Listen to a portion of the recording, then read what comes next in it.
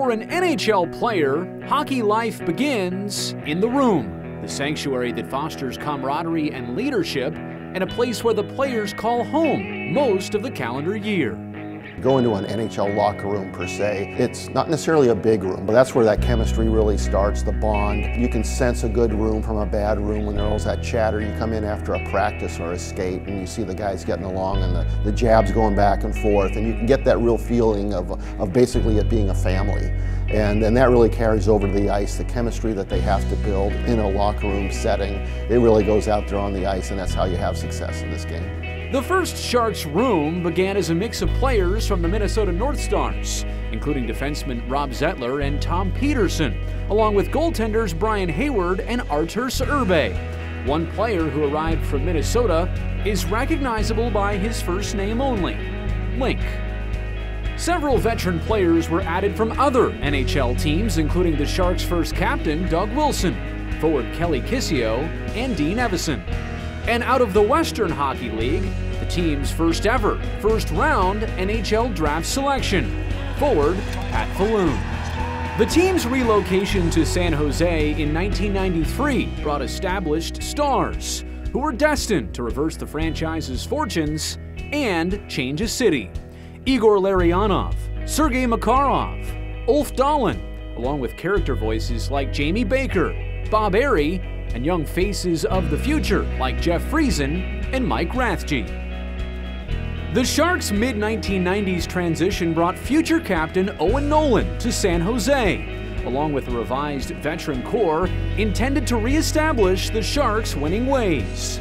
This group included Tony Granato, Brian Marchment, and Vincent Damphousse. It was around this time that one of the most iconic and recognizable players in franchise history also came to San Jose, Mike Ricci.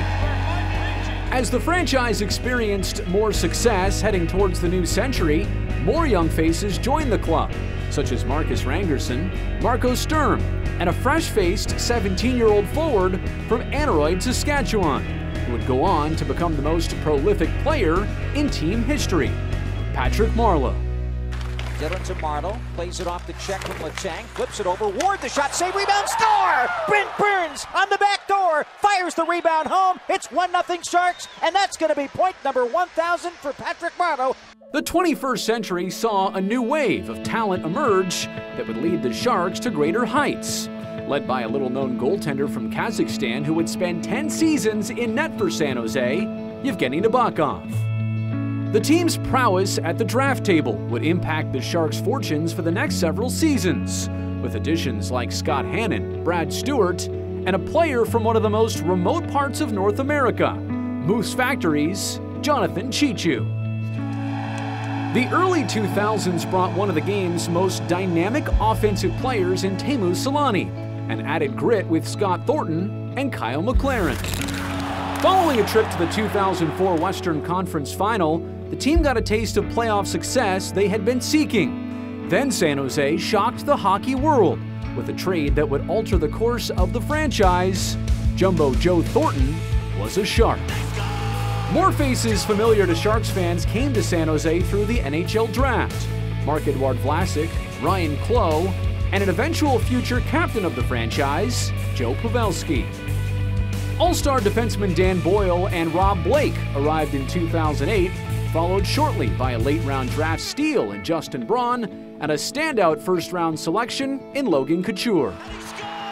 Building around a cohesive core of players, the Sharks began a run of success and consistency rarely seen in professional sports. 10 straight playoff appearances and 3 trips to the Western Conference Finals. Moving into the century's second decade, massive rover Brent Burns made his debut in San Jose, dominating games on both ends of the ice, and a new wave of up-and-coming skaters began making names for themselves.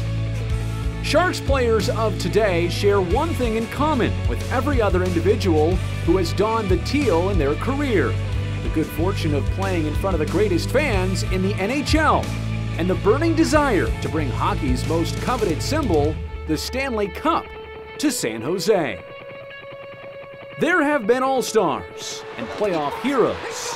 Some have spent their entire career in teal, Some were here for only a short moment, but memorable time. But all are forever tied together in the San Jose Sharks family. When a player came here, he maybe didn't always know what he was getting himself into, but once that player was here, the same story played out all the time, that they enjoyed their time in San Jose. They enjoyed playing for these fans. And a lot of players have settled back here in the area now after their careers are over, which doesn't surprise me. I think San Jose has been a great destination for so many NHL players. To all of the Sharks players, past and present, we say thank you.